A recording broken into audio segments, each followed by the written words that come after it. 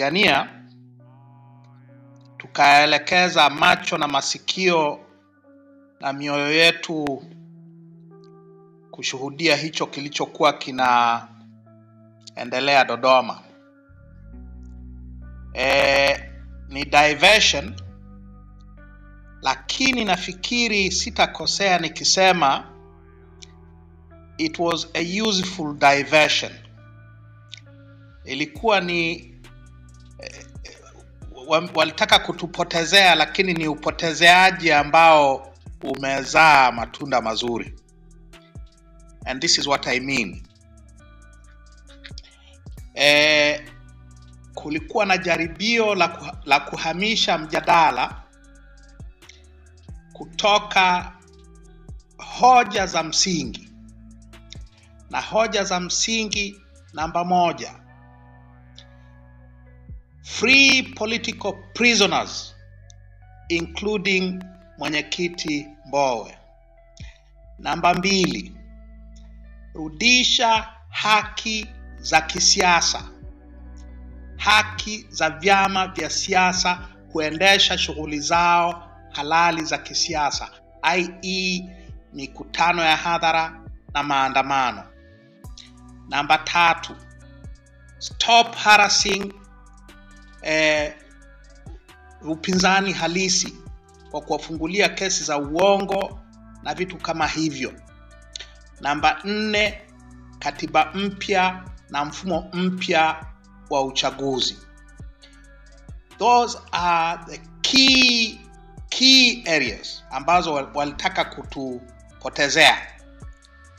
Lakini tumekataa kupotezewa, tumekataa kubabaishwa, tumekataa kuwa browbeaten. Lakini faida kubwa zaidi ni kwamba nafikiri sasa tunajua nani amesimama upande gani wa huu ugomvi mkuu wa nchi yetu sasa hivi. Tunajua hao waliokuwa Dodoma hawako upande wetu. Wasingeenda Dodoma tusingewajua. Wameenda Dodoma, wamejianika hadharani. Hawako upande wetu tena. Wako upande wa Samia Suluhu Hassan na CCM na matendo yao. Kwa it was a useful diversion. Sasa, where do we go from here? Tunaenda wapi? Majibu yake kwa maoni yangu ni rahisi sana. Tuna focus kwenye yale ambayo tumekuwa tunayafocus muda wote huu kabla ya hii diversion ya siku 3. Naomba niyarudie. Na sasa niyarudie kwa order ya priority na urgency. Ili tuweze kupigania katiba mpya na mfumo mpya wa uchaguzi, na ili tuweze kupigania viongozi wetu walioko magerezani na wanachama wetu kufunguliwa, cha kwanza kinachohitajika ni haki ya kufanya mikutano ya hadhara na maendeleo na maandamano. Political freedoms hizo zitatuwezesha kuzunguka nchi nzima kuzungumza habari ya katiba mpya. Political freedoms zitatuwezesha kuzunguka nchi nzima kusema kwamba walioko magerezani kila mahali waachiliwe huru. Political freedoms zitatuwezesha kutembea nchi nzima kuwaelezea wananchi wasikubali tena kuingizwa katika chaguzi za chafuzi, badala yake wapige mfumo mpya wa uchaguzi, tume huru na mfumo mzima huru wa uchaguzi. Ili yote haya yawezekane, tunahitaji kuwa na uwezo ambao sheria ya vyama vya siasa imetupatia uwezo wa kwenda kufanya mikutano ya hadhara na maandamano mahali popote katika nchi hii, ili mradi tumetoa taarifa ya masaa 48 kama inavyotakiwa na sheria hiyo. Political freedoms ni muhimu kwa sababu hiyo, zitatuwezesha kupigania vingine vyote hivyo. Watu wetu wamenyimwa kufanya mikutano kwa miaka 6 sasa, na nyie mnafahamu na ni mashahidi wa jinsi gani ambavyo watu wetu wanapenda mikutano ya hadhara. Mikutano ya hadhara katika siasa za Tanzania ndio namna kubwa zaidi ya kujifunza elimu ya siasa na elimu ya uraia. Kuna msomi mmoja na mtajataja sana kila mara napozungumza siasa zetu za uchaguzi, Dan Paget wa University of Aberdeen, amesema mahali katika maandiko yake juu ya chaguzi za Tanzania kwamba Tanzania is the most rally intensive country in the world. Tanzania ni nchi ya mikutano ya hadhara kuliko nchi nyingine katika dunia. In other words, Watanzania, form kubwa ya political education na political interaction ni mikutano ya hadhara. Tuipiganie hiyo. Na nimefurahi kumsikia mwenyekiti wa baraza la vijana akisema hii ndio kazi ya kuanza nayo katika mwaka mpya. Naomba, kwa sababu mmesema hivyo, naomba na mimi niseme kwamba nitawaunga katika jitihada hizo, nitawaunga mkono kwa uwepo wangu. Nataka tusikilizane siku ya mwaka mpya, tutazungumza vizuri juu ya jinsi gani nitaunga mkono jitihada za kupambania masuala haya kwa uwepo wangu katika ardhi ya Tanzania. So cycle your calendars, tarehe 31 au tarehe 1 Januari tutazungumza juu ya hilo. Lakini muhimu tudai hizi haki barabarani. Sambamba na haki hizo, yanayofuata sasa, kampeni ni Freeman Aikaeli Mbowe and all political prisoners unconditionally. Wafungulie mwenyekiti Mbowe na wafungwa wote wa kisiasa bila masharti yoyote. Namba 2, tume ya uchaguzi, katiba mpya na tume mpya ya uchaguzi. Namba 3, stop harassment of opposition parties and their leaders and their members unconditionally. Hayo ni nafikiri tukiyafanya kama majukumu yetu ya mwaka mpya itapendeza sana. Mimi sina shaka yoyote kwamba hii diversion ya siku 3 hizi haitafanikiwa kabisa. Lakini haitafanikiwa sisi ambao tumeonyesha msimamo wetu, tukiendelea na msimamo huo wa kuhakikisha kwamba hatui co-opted, hatununuliwi wala kurubuniwa kuunga mkono hayo mambo. Sisi wa Chadema na wote wanaotuunga mkono, tukisimama imara, hicho ambacho wanataka kukianzisha hakitafika mahali popote. Kina Shibuda na hao waliokuepo siku 3 Dodoma hawawezi wakawa substitute ya chama kikuu cha upinzani katika siasa za Tanzania cha miaka zaidi ya 10 ambayo imetangulia. Kwa tuki-maintain position yetu, tutakuwa salama na nchi yetu itakuwa salama, na tutapata katiba mpya na wafungwa wataachiliwa, na nchi hii itakuwa nchi nzuri zaidi kuliko ambavyo imekuwa miaka yote hii. Kwa nawashukuruni sana kwa mjadala wa leo. Naomba tuendeleze mijadala hii. Hii mijadala ni muhimu, tuipanue, tuingize watu wengi zaidi, kwa sababu katika mazingira ya sasa ni mambo muhimu ya kusambaza ujumbe na kutiana moyo na kujipanga kwa mapambano yanayokuja. Nawashukuruni sana. Asante sana mheshimiwa kwa kukaribisha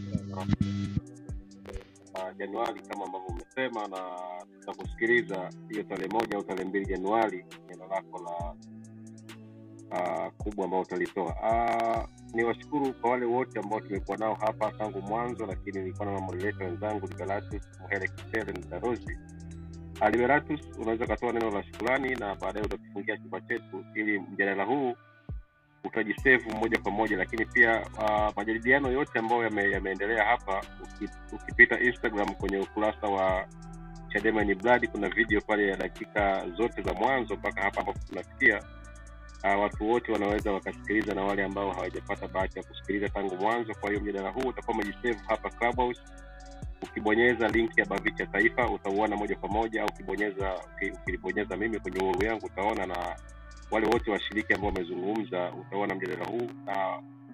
Hapa Clubhouse tumefuatiliwa mpaka sasa tunamaliza, nadhani ni watu 2700 ambao wamesikiliza, wameingia na kutoka ndani ya chumba, na sasa watu ambao wako ndani ya chumba ni watu 600 na kitu. Lakini tukienda kwa Instagram, watu ambao wamefuatilia ni watu 22,000 ambao wamefuatilia live mwanzo mpaka mwisho, lakini video hizi zitabaki kwenye platform mbalimbali na watu watapata fursa ya kusikiliza muda wote watakapojisikia. Nikushukuru sana Mheshimiwa Tundu Lissu kwa muda wako, Mheshimiwa Godbless Lema na wale wote ambao wamekuja hapa na wakachangia. Lakini kwa maana ya kufunga, mimi binafsi nataka ni stress kwa sehemu mbili. Sehemu ya kwanza ni kauli ya Mizengo Pinda kama ilivyojaribu kupambwa vizuri sana na Zito. Sasa mimi nataka nifafanue kidogo kulingana na nilichokisema awali kabisa, kwamba aliyeandaa mkutano ndiye anayejua target ya mkutano na product ya mkutano. Kwa hiyo huyo ndiye aliyechuja na kuwapata wageni waalikwa, kuwapata watu wa mada, na yamkini amefanya censorship, akawasikiliza kabla, kwa sababu ofisi ya rais ni kubwa sana. Wanaweza kuwa wamepewa vipande vya kupresent kwa mantiki ya kufurahisha hadhira, kwa sababu target wao ndo wanaijua walioandaa, kwamba moja ya lugha ambayo inaweza kuwa inavutia sana tukisema kutoka kwetu upande wa utawala kama Chama cha Mapinduzi, basi nakupa assignment Mizengo ukaseme haka kipande. Basi jamaa wakaidaka kwamba kwa kweli tumetoka sehemu ambayo ilikuwa ya ajabu sana, leo hatimaye system imekiri kwamba tunahitaji tume ya uchaguzi. Lakini kama alivyosema mmoja hapa kwamba Pinda ni yule na watu ni wale. Kama mtakumbuka, huyu ndiye aliyehusika kutamka habari ya wapigwe tu. Kama mnakumbuka, ukileta fujo na ukaambiwa usifanye fujo, wewe ukajifanya imara sana, utapigwa tu. Na mimi nasema muwapige tu. Sasa mtu mwenye mentality ya kupiga watu kabla ya kufikishwa mahakamani na kusikilizwa na kupewa hukumu, leo anakuja kusema kwa nini hakutumia nafasi yake akiwa waziri mkuu hata kufikia huko. Kwa hiyo ni lugha ambazo zimetengenezwa na aliyeandaa huo mkutano. Nalotaka tunahitaji sana kupush na kuwakumbusha viongozi wetu kwa nguvu zote kurudi kwenye utawala wa sheria. Tukatae kabisa kuondolewa kwenye sheria na katiba tulizonazo sasa, angalau pamoja na mapungufu yake. tuwakumbushe na kuwasukuma kwa nguvu zote waende kutii sheria. Wakati huo tunapambania mabadiliko makubwa ya mfumo wa utawala wa nchi kupitia kupata katiba mpya. Na mnukuu tena Jaji Samata ambaye mimi binafsi nampenda na napenda kusoma sana maandiko yake. Katika kitabu chake cha Rule of Law versus Rulers of Law amenukuu maneno ya Mtume Muhammad. Yeye amesema, aliyasema miaka 800 kabla sio ya Mtume Muhammad, aliyasema mwanafalsafa mmoja miaka 800 kabla ya Mtume. Alisema kwamba when the state lives in the rule of law, it is regarded as the state is having a salvation and not a slavery. Taifa linapotembea na kuishi kwenye utawala wa sheria bila kutoka kwenye misingi ya utawala wa sheria na katiba, tunasema taifa lipo kwenye ukombozi na sio utumwa. Sasa tumkumbushe rais wetu Samia, kutii sheria sio utumwa, ni ukombozi wa taifa lake, na itamletea heshima zaidi kuliko akiendelea kuchochora kwenye njia ambayo aliichochoresha Magufuli. Asante sana na Mungu awabariki.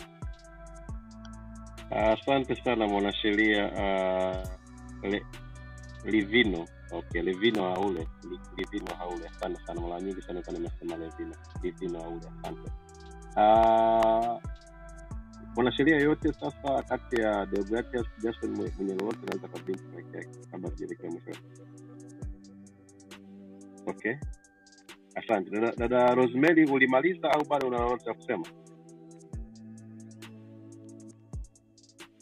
Asante. Basi twende kwa Mheshimiwa Godbless Lema. Baada ya Godbless Lema, Mheshimiwa Tumilisho atatufungia. Godbless Lema, neno lako la mwisho, karibu. Neno langu la mwisho ni hili.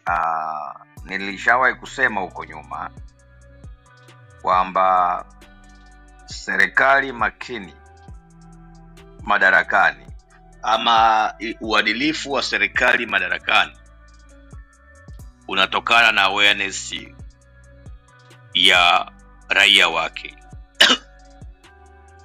kwamba mambo yote yale ambayo tunayapigania sasa, ustawi wa jamii, utawala bora ambao unaletwa na misingi mizuri ya sheria na katiba, utawala bora ambao unaletwa na utunzi nzuri wa sheria ambao utasababisha kuwepo na positive mindset, utatokana na social behavior ya society. Kwa hiyo ili serikali iliyoko madarakani iweze kuwa na nidhamu, wananchi wanapaswa kuwa na uelewa wa kutosha kwamba wao ni mamlaka ya juu kuliko serikali na serikali inawajibika kwao. Kwa hiyo unaendaje mbele ni kila raia wa Tanzania ajue kwamba msingi bora wa nchi yake utaamuliwa na demandi yake ya kutaka haki bila kuona. Sasa vivyo kwa vyama vya siasa, wanachama wa vyama vya siasa vyote, hususan vyama hivi ambavyo vinapigania mabadiliko na vingine ambavyo vinafikiri vinapigania mabadiliko, ili kutengeneza dira ya viongozi wenu na viongozi wenu wao waadilifu katika ukweli na waache janja, wanachama wa vyama vya siasa hasa vya upinzani mnapaswa kuwa jicho la mienendo ya viongozi wenu. Mnapaswa kuwa na uelewa na akili za kutosha za kutazama mienendo ya viongozi wenu. Msikubali viongozi wenu wawatumie kama mabridge ya wao kufikia malengo madogo. Siasa sio duka la rejareja. Siasa sio franchise ya McDonald's ama Starbucks ama Java Coffee Kenya. Siasa, it is a country management. tunaporuhusu ujanja katika siasa na tukauona